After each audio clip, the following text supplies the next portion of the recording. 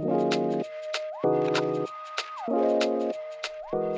are listening to I Am Refocused Radio with your host, Shamaya Reed. This show is designed to inspire you to live your purpose and regain your focus. And now, here's your host, Shamaya Reed. Hey, welcome to I Am Refocused Radio. We are here once again, and today, man, we have an old friend to the show on I Am Refocused Radio. We're going to be going back to Bravo Zulu today and talking to Riley Davison. And I just want to say first, good morning. How you doing, sir? Good morning. I'm doing very well. Thank you, Shemaya. I want to have you back on because you have some updates. A lot of things are happening on your show, Bravo Zulu. You can go to bravozuluradio.com, and you have some news for us, man. So first, what's going on in your world? Things are going great. The program is going excellent.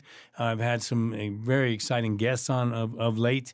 One of the most recent, Cindy Simmons, gave just a poignant and very detailed and heartfelt conversation with regard to addiction and her addiction counseling, to just a really neat thing. Then I had Mike McIver on, who wanted to share, to really highlight his father and grandfather even for their legacy of service that they passed on to him.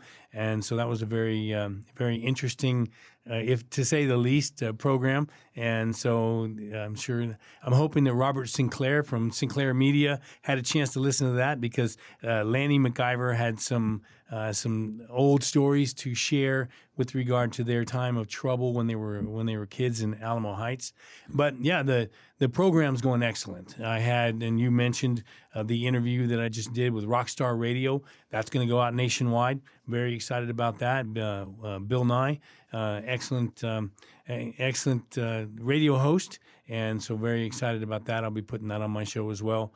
And then I just got off the a commercial shoot down from the Riverwalk, and we were doing some commercials that go out social media and what have you for the radio program, and to highlight the fact that I'm now doing speech training for people. Yeah, it's a lot of fun, so I really enjoy it. So, man, let's dive into this speech training. Okay. That's very interesting. So what does all that entail, and how does that work? Well, I'm a graduate of Spokesman Club, graduate of Toastmasters. I was the public relations, vice president of public relations for Toastmasters out at the insurance company, and I just recently graduated. I'm not sure if you've ever heard of Roger Love, and he's voice trainer to the stars, and has been for decades. And about a decade ago, he got into public speaking, where he was he recognized the things that he was teaching some of the the top artists that you could think of in terms of music.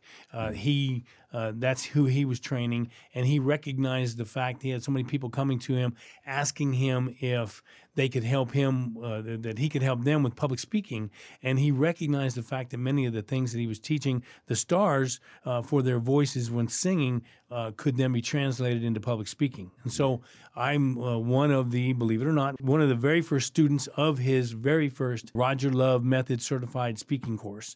It wasn't cheap, but I went through it, and very grateful that I did. And so now I'm able to take what I learned from him in terms of voice manipulation. In other words, he actually has the science training to help people change their actual voice. Mm-hmm. And then on top of that, then I help people with whatever it is with the media portion of it, learning how to get comfortable with public speaking. Most people aren't. It's said to be the greatest fear that people have is of public speaking. And so I'm able to help people with that, and whatever it is, radio, television, broadcasting, podcasting, all of the different avenues and opportunities that are available now, then I'm able to help people with that. So very great, and very, very, very excited to be able to offer that now. Well, I'm glad to have you on the show, because I think today is a perfect time for you to give people a little teaser, because you touched on the fear of public speaking. I can see that definitely for people who are about to be in the eye of the public, because they're used to be behind the scenes, and now they might have an opportunity to have a platform. Right. Why is it so important to have those skill sets, especially when you're about to be in that public spotlight? That's an excellent question. And so I've been thinking about it, and I kind of say that everybody wants a piece of the pie. So in this sense, the pie represents prestige, the ability to speak. It raises your prestige in the eyes of others, to be able to build your income, then that's the I of pie, and then the extras that go along with it, whether it's the advancement at work or what have you. So people, for the most part, you only get good at things that you practice, and people don't practice with regard to public speaking. And once you get into the habit of doing that, whatever it is, then you are that much better and more capable of producing something that you'll be happy with. Because let's face it, we're our own worst enemies. We're our own worst critics. And it doesn't matter what I do. Every time I hear myself, I cringe and think, did I really say that?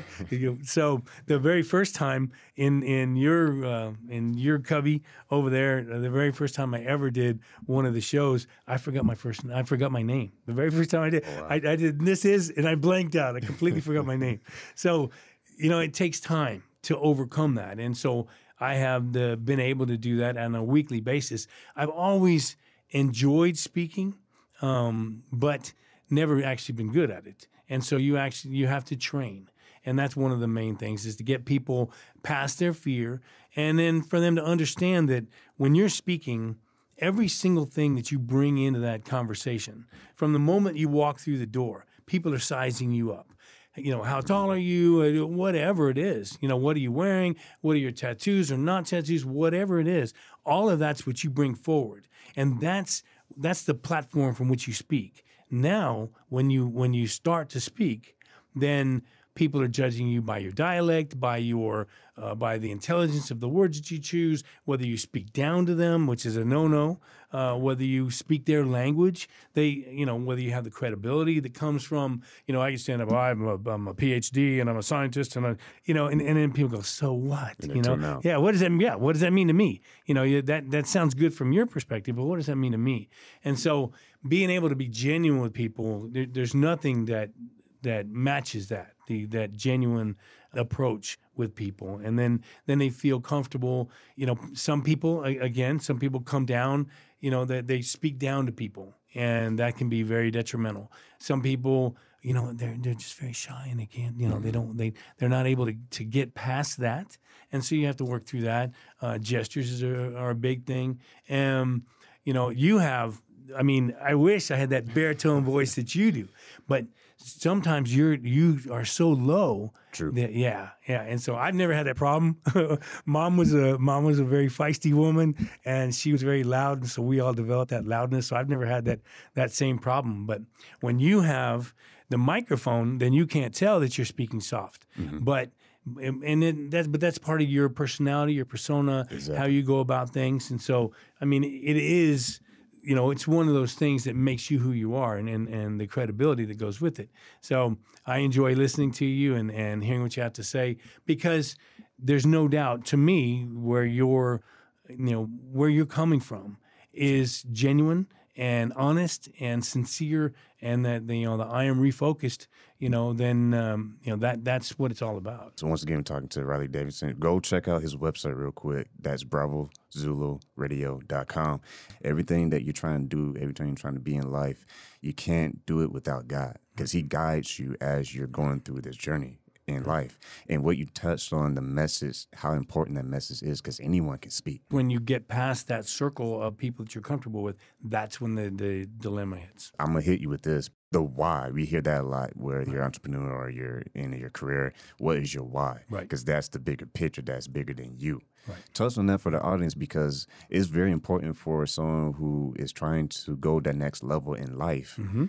To find out what is their why. Well, Bravo Zulu is a military term, and it stands for a job well done. And when my mom was a registered nurse all my life, and I saw from our perspective as children, I saw the dedication that she gave to the community. She worked nonstop. She was constantly working 16-hour shifts, and she really gave a tremendous amount of herself. And I would always hear from people from the hospital, anytime that they would see us, they would tell me, your mom is this tremendous lady, and but I saw the toll that it took on her as well, the sacrifice that she actually made. So when we lost her in July of 2019, there were several things that happened with regard to my intention to do something, on a radio type of level. And I recognized all of a sudden, I knew I wanted to highlight people like my mom, people that dedicate themselves to the community. And I received an email, and it was a Marine, and he on the bottom it said Bravo Zulu.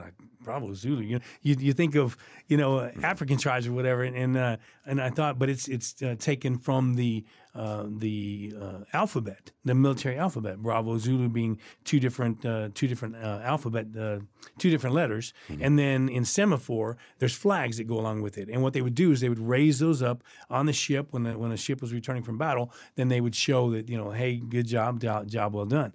And so I knew instantly when I saw that, that's what I wanted to name the program, because that's what I wanted to do, was highlight people like my mom that dedicated themselves to the community above and beyond themselves. So this is not something where you're giving 15 minutes of fame. I want to recognize what they've done. For the Janet Henry, the Girl Scout leader who teaches the kids in the homeless shelters, or what have you. These people that have gone, Cindy Simmons from the addiction standpoint, that she just did the program. She had a personal story that went into it, but that was that driving force behind what she did. So going into your question, how do we find that greater purpose? Well, so many of us, they say by the third generation, Americans become lazy. Once they've come over, then, that at the first generation, they're driven. They just want to produce for their offspring. And then the second generation starts to adopt the American attitudes. And by the third generation, they become lazy. And so on a daily basis, then we get up and we do the same thing. We have the same coffee. We have the same breakfast. We go to the same work. We drive the same roads. Those of us that still drive to work, and then drive the same roads back, and then put our feet up on the couch, and we do the same things, and then watch the TV and the soapbox and the drivel that they pound into our heads. That like I tell the kids, that stuff's mind numbing.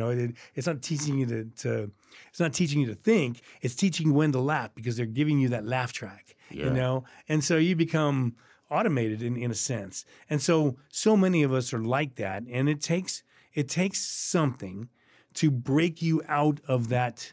That everyday routine. Exactly. And so whether it's, and unfortunately many times it's some type of a tragedy, a disaster, or what have you, that shakes you.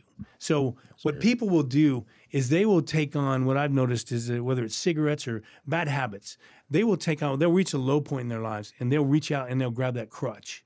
And then that crutch they keep with them, and it's able to help them to continue further. And then they reach another low point and they grab another crutch. And sooner or later, depending on what your personality is, whether you're driven to addiction, or I don't mean driven, but some people are driven in terms of the stress and everything that comes into their lives, but because they don't have other outlets. But some people are more susceptible to substance abuse and that type of thing. We all gravitate towards crutches. Yes. And it's unfortunate. And so I was asked on the Rockstar Radio when I interview people that are in essence heroes for what they contribute to the community. He asked me, he said, well, we find that when we interview those types of people, they're very reticent. They don't want to come out. They don't want to highlight themselves. And I told him, I said, yes, I agree. But I informed them that the greater they've now taken their message and given me the ability to broadcast it, then the greater their performance is going to be. And so, that's what it boils down to, is that all of a sudden, hopefully it's not so detrimental that, it takes you out of the normal mainstream. And by that, I mean, mine was a motorcycle accident many years ago that made me realize, hey, wait a minute, life is more than what I'm living it for. And so hopefully, nobody gets to that level where they no longer want to contribute. But most of the time what I find is that there's something in someone's life that triggers that, hey, wait a minute. Call. Right. Well, look at, and I laugh when I say it, but, the billionaires, you look at Gates, and you look at now the billionaires that are making it out into space and what have you. But with Gates, he made all of that money, and then then you find out, well, maybe his personal life wasn't the way it should have been, So he sacrificed a lot of that along the way. But then all of a sudden, but even before that, they formed their foundation, and now. Now that we're in our later end of life, now we're going to start giving back so that they build that legacy. Why not build that legacy as you're moving forward? Don't wait until things are perfect. Yeah, right. Exactly. I mean, not to cut in, but the interesting thing is, like, sometimes in life we get so comfortable, right? And to that point, we feel like we don't need to give back until something bad happens. Right. It's like whether it's good or bad times. Right. If you find a way to give back, if it's just support your own family, right, or if it's to support your own friends, like you can start local. You don't have to do something so grand and just huge scale. You can start with just one choice of saying, I'm going to spend time with my parents. I'm going to spend time with my friends. I'm going to spend time with someone that can use what I have that's valuable. Right. And you have the opportunity to share it. And to the point, circling back to today's topic with public speaking, that in itself is a gift because you have the opportunity to tell your story to people. And I like to say sometimes our pain is other people's medicine. Because if we survived that's our opportunity to go and help someone who might be going through what you survived. Right. Like for you survived an accident. Right. Now you can use that story to help someone else. Right. It may not be because they had an accident, but it could be because they're facing a challenge. Right. Well, you face one. And that's the key when you find your why, too, is what is the motivation? Because I heard you say the word drive. Like when you're driven to do something, that means when hard times come, you still don't give up. It may be difficult, but you do not give up because you understand it's bigger than you. Right. Someone in your life might be depending on you to survive, to be strong. And the key, if we are not feeling that we can be strong, do we know who the source is? Right.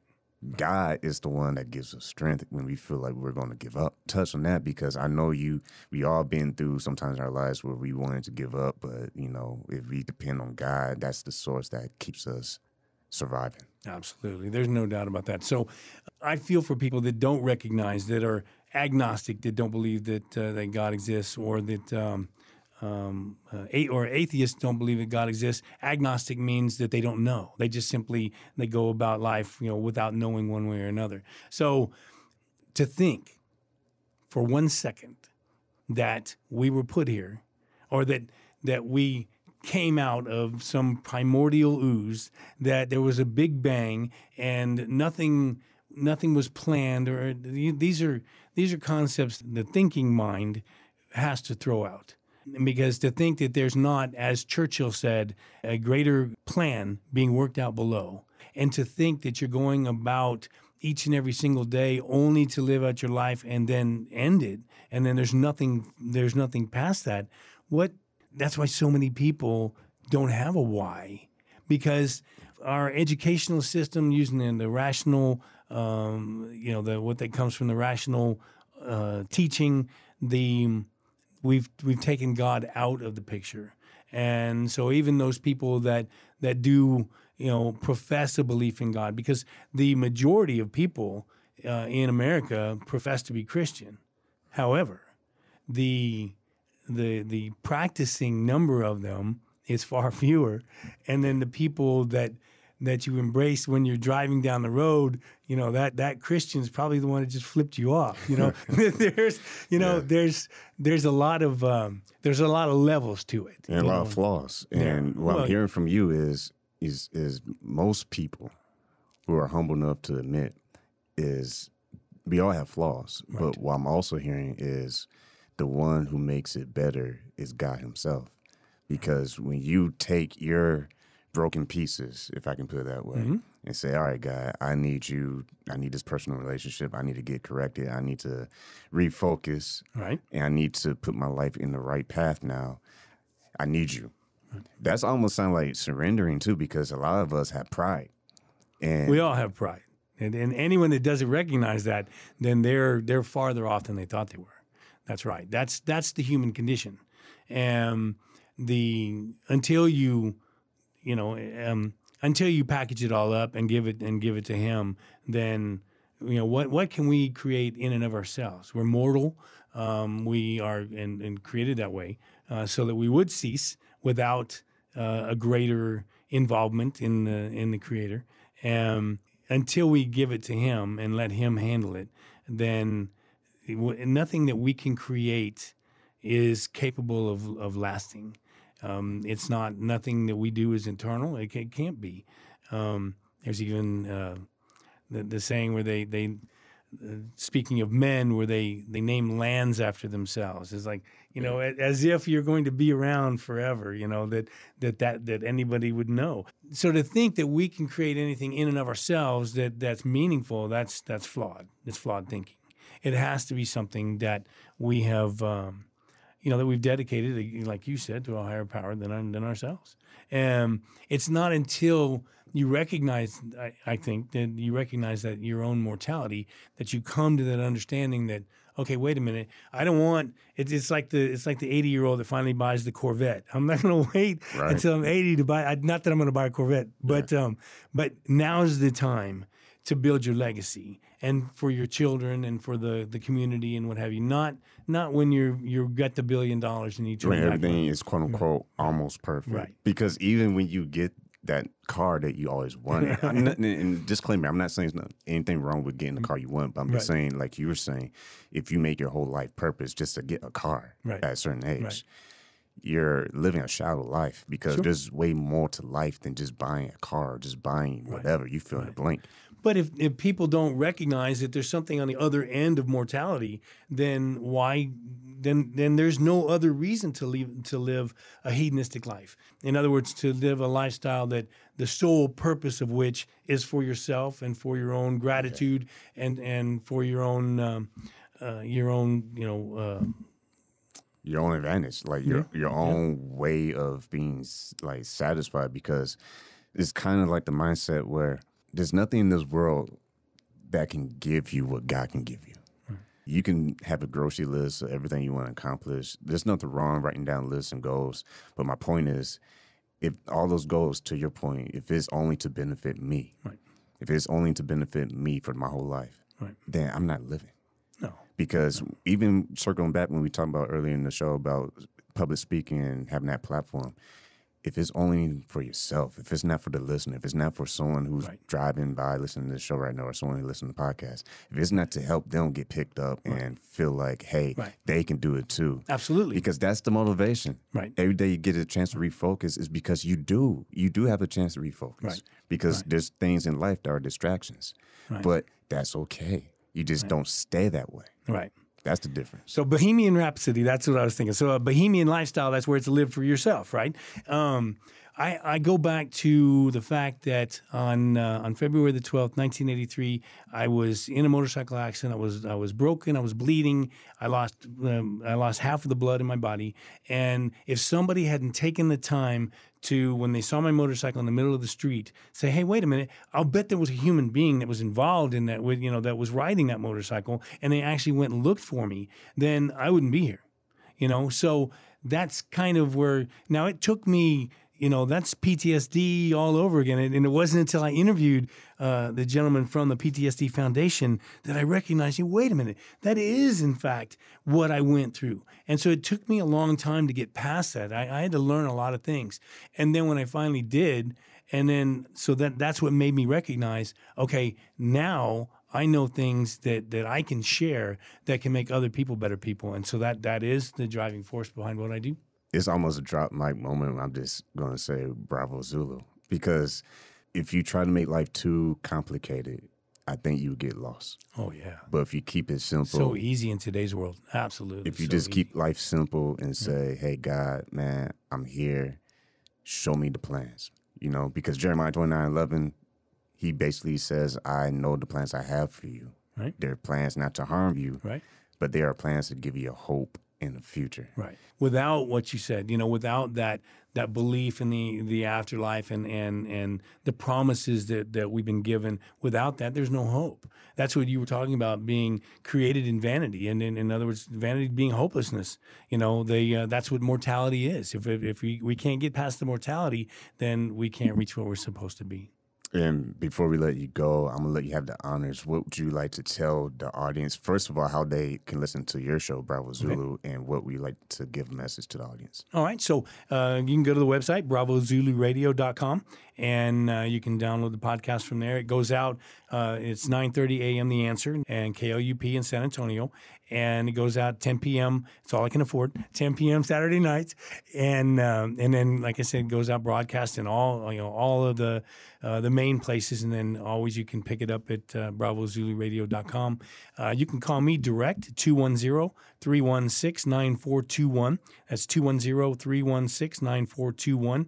Whether it be you have somebody that you want to highlight, or you are a company that wants to give a sponsorship, or it's something that you've now made the decision that you want to move on with your public speaking, dare I say career, because that's what it could be, then by all means contact me. I can't tell you how much I appreciate you having me on the show, Shemaiah. Once again, true honor to talk to Riley Davison. Go to his website. That is bravozuluradio.com. Again, that's bravozuluradio.com. And like we say on every single show, keep God first, stay focused, and peace. But don't sign off yet. I'm going to say what Riley said. Bravo Zulu.